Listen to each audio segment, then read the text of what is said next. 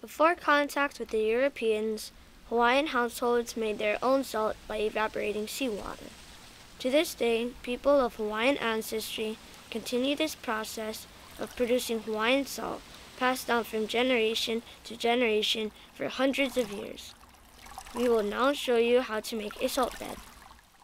The first step in making a successful salt bed is to use a piece of metal and scrape the excess red mud to get the black mud.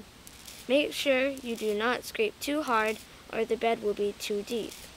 Then rub the area with a round rock to make it smooth. Next, get some black clay.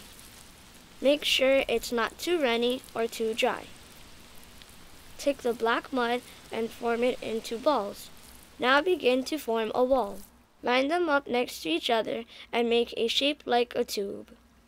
Then fill up the bed almost to the top with salt water. The saltier the water, the more salt it will produce. It will take about 2 weeks for the salt to form. Now you can begin harvesting. You must have the proper tools: a screen on a stick, a colander, and a big barrel.